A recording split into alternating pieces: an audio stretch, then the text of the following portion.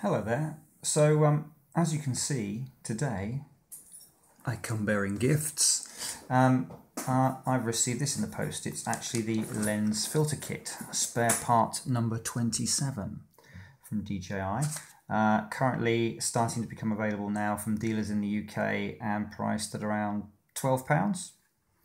So yeah, so I thought I'd do a bit of an unboxing and a review. Bit of disclosure, I've already fitted this once and taken it off because I didn't want to look like a complete idiot on camera, and actually it wasn't too bad. A couple of little quirks and fiddly bits, but I'll go through those in a minute.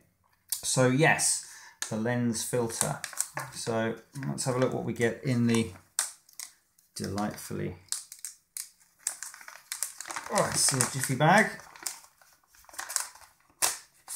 So, instructions, pretty reasonable actually, pretty straightforward, but pretty well done in English and Chinese if you wish. Very straightforward, yeah, no problems with that at all. Also comes with a, hang on, there we go, also comes with its own little Allen wrench, which is a nice touch, but more about that in a second. It's 1.5mm, so it is tiny. So not many people might have one of those, so it's a good idea at least that they put it in. And then we get a bag of fixings, sort of a rubber grommet there to go around the camera, seal, and the actual kit itself. And one thing I haven't actually done is weighed this. Let me go and get something to do that.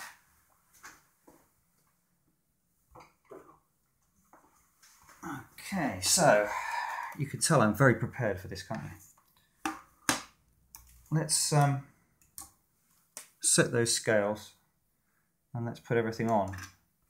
So the two mounting pieces and the mounting hardware. 12.6 grams according to my scale, so not a lot. Plus obviously the weight of a lens filter, but you know, as they are all different, then let's not worry too much about that. You can weigh your own filters and do the maths on that. So what do we need to do? Basically, you don't have to take your vision apart if you don't want to, or even remove the camera. I didn't, and it worked fine. Basically what you need to do is remove these two tiny little hex bolts in there, and as I said, they handily give you this tiny little Allen driver to do it. And at first I thought this is really quite reasonable. I mean, it probably won't focus. No, it's got one of those little rounded off sections, so you know you can go in an angle, and I thought that was great. And I thought that was great until after about 5 minutes of trying with this thing, and I was really concerned I was going to strip the corners off the bolt. And when I've looked at it, it is really badly made. I mean, it's not square. It's just, yeah. So out came my trusty hex driver, and as you can see, I've actually got a, well, you will be able to, but in mind, 1.5mm driver on there, which fits perfectly into the front end. So what you'll need to do is just, there we go, loosen off these.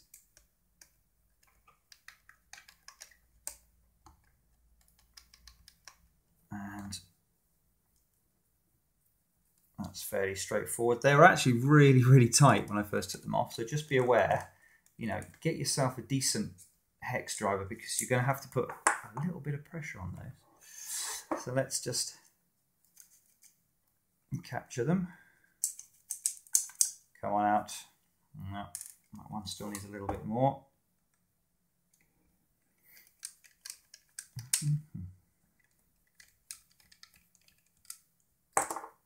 There we go. Okay. And then what you need to do is replace those with a couple of these little posts that they provide. So basically it's a hex type there and then a long thread, so you're still getting the unit clamped together, but you're probably getting something for the lens filter to attach onto. So these again just fairly straightforward. They actually go down quite a way. So I'm just not gonna over torque those. We don't want any problems getting them out again if we need to. Although now they're on, I'm not sure I need to. Okay, so they're pretty tight there. The next step is to take the little seal there, and you'll see it's got a lip on it there. That needs to be facing out, and it just slips over the front like that. It just sits, just a little pressure fit there, that just sits quite nicely there. And then you take the ring, which has got the threading inside for the filters, and you kind of wiggle it over the top of the posts whilst lining it up. I'm going to just check that that's nice. Looks pretty good.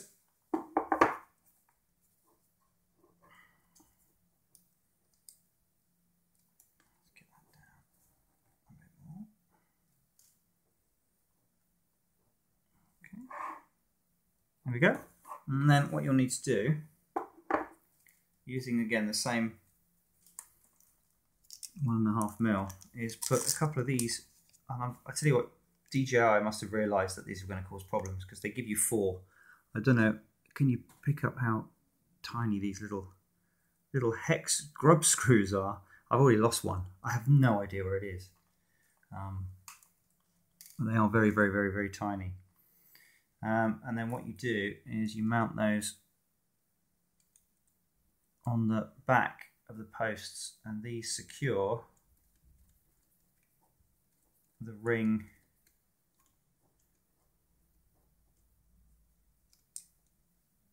in place. And they've put a little bit of, put a little bit of thread lock there as well. As with all the screws on a quadcopter, they are going to vibrate loose, and you should check all of them. These are just a couple more to add to your regular checking regime. Flip her over, double check, let's have a look, and there you go. And that's it done. Ready to go. And that's really solid and very nice, actually. I'm quite impressed. And so I went to your friend of mine, Amazon, because I'm not a photographer, so I don't have loads of lens filters lying around. Those of you that do, great. But I bought a Polaroid. I didn't think it was still going. A Polaroid brand lens filter kit, just to get me started. And it came with 3, only 2 of which I will ever use in this context. One of them is a oh no, not ultraviolet. It's for filming under fluorescent lights and takes the green tinge away. Don't plan on flying my vision anywhere where there'll be only fluorescent lights illuminating it, so that's fine. The other one is a circular polarizer. So the idea is that you twist that. I've actually just looked at that out the window earlier when it was still light outside, and it makes a massive difference in reflections. There's some puddles because it's been raining here again, obviously. And you look through this and twist to polarize it, and you get no reflection off the top of the puddle, and you can see straight through. And that will be, I think, could prove very useful filming shots with water in it. But the one I'm going to put on now is a UV filter, which I'm also going to keep on there sort of as my new lens cap, effectively. Because let's face it, the little white rubber one that it came with is just... And so what you do is you just screw the filter on. And there you go. Whatever filters you choose, they're now go. It's a 46mm. It fit those absolutely fine, and they're not very heavy. So there we go. So I think that's a pretty good addition to your vision. I look forward to a sunny day at some point in the next couple of years when I can actually try out the circular polarizer and the UV. But yeah, I think that's very good. The only thing I would really recommend, if this is typical, before you order it, go and get yourself either a decent 1.5mm Allen key or Allen wrench, or as I have, you know, a hex driver. This one has multiple sizes and it fits all of the hexes on the Phantom. So yeah, just a very quick review. I think that gets a thumbs up. If you have some filters lying around, I think for the price, I think that might be a well-worthy addition, just to add a little bit extra into your photography with the Vision. So thank you very much for watching, and I'll see you again soon.